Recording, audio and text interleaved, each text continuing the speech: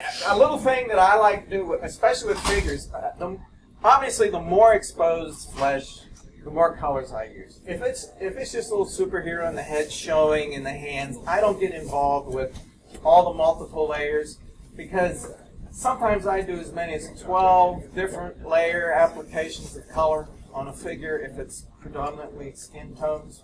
Okay, and if it's all flesh, it's hard to handle them. So I try to find an inconspicuous spot in the base or someplace and drill a hole. And I have all these little handles that I've made, which I really like them because you can screw this in. See, and then I have this, it's easy to hold. And then I've built these little boxes. They have a hole in the top to accommodate this, and then there's another hole in the bottom so it doesn't lean one way or the other.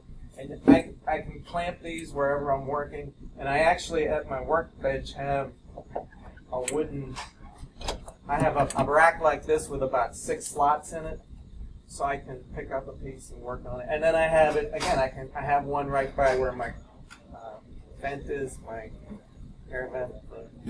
So, and it's I have different sizes.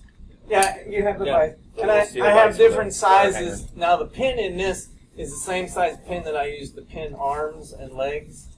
So the hole that's there for the pin fits right on this, and then they all have a hole in the back side, so that if it's a reverse, if the pin's on the piece, I can just slip them in the back. So it's something that might be helpful. What do you use for your pin? Finishing nails? Or? It's just finishing nails. Okay.